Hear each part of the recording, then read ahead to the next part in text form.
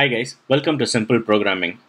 Today we will look into a cool feature available in Spring. In this video, let us see how to make use of ServiceLocatorFactoryBean. Let us first see an example architecture to understand this better.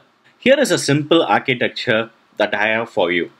So an incoming request is going to come to our API, and our API is going to interact with multiple legacy and external systems in order to send back a response. And these legacy systems and external systems are going to be connected to our API through the concept of adapters. So our API is going to have a car adapter, a bus adapter, a bike adapter, and a truck adapter. A very simple example. So in a normal case, how would you make sure that the incoming request goes to the right adapter? Obviously, you'll be using the if-else loop there. What if there is a better way to do it? And that too, without adding the dependency of each of these adapters in the controller. Let's jump back to our IDE and let's take a look at how to implement that. I have a simple Spring Boot application here, and let me quickly show you my vehicle object. So my vehicle object is going to have only two fields in it. One is going to be my vehicle name and the other is the vehicle type. And here's the adapters that I mentioned in my architecture diagram. So I'm going to have a bike service, I'm going to have a bus service, and I'm going to have a car service, and I'm going to have a truck service. All the services are going to implement an interface called adapter service, which will be of generic type. And every service is been annotated with a name. So whatever request that comes in, we are just going to print it. We're not going to do any complicated logic here. The idea of this tutorial on the video is to make sure that how you understand the ServiceLocatorFactoryBean implementation. Okay. Now, so since we have all the setups done right, let's go to a controller. In a controller, in a normal case, what you will be doing is you will be auto-wiring all the services here right in the controller, and then depending upon the request, you'll be routing the request to that particular service or the adapter. That's how people implement it in a normal way. With the use of ServiceLocatorFactoryBean, we can make sure that that particular logic is being implemented in a very simple way. Let me quickly go to my vehicle config. So what is a ServiceLocatorFactoryBean? ServiceLocatorFactoryBean in Spring Framework is an implementation of service locator design pattern and helps with locating the service at runtime. ServiceLocatorFactoryBean helps if you have more than one implementations of same type and want to use the appropriate implementation at the runtime. So we have one implementation of the same type vehicle, and we want to make sure that the appropriate implementation is being invoked at runtime.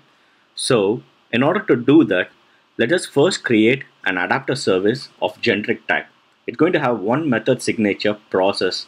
And then what we're going to do is we are going to use this interface inside another interface which is called the service registry. We are going to create a service registry interface, and we are going to use the adapter service interface inside the service registry interface's method signature.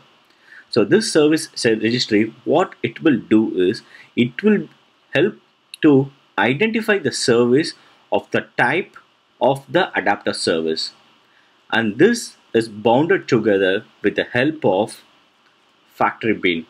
So what you have to do in your configuration classes, you have to create a FactoryBean, and that FactoryBean would be your ServiceLocatorFactoryBean. In the ServiceLocatorFactoryBean, you need to set your service locator interface in this. In our case, the service locator interface is our service registry class, and then return the bean. This is all you have to do. Let us jump back to a controller, and this is where it gets super cool.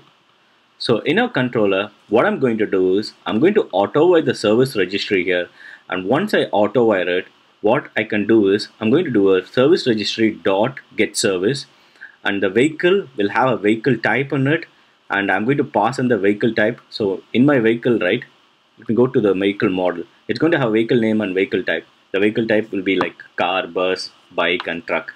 So I can use this to identify the service that I want to invoke. So in this case, I'm going to use the vehicle type to identify the service and then process the vehicle object. This is a very, very simple example of ServiceLocatorFactoryBean, but if once you start using this, you can think of a lot of complicated logics and ideas and make use of them in a better way. So in this case, we are going to do service registry dot get service depending upon the request that comes in, and then invoke the process method of that service and pass in the vehicle object. Okay, let's quickly run this example and you will understand that even better. Let me start the server. The service is up and running. Let's quickly go to our postman. I have the postman and the ID side by side so that it will be easy to understand how this works. So I have the request here and it's going to be a post request.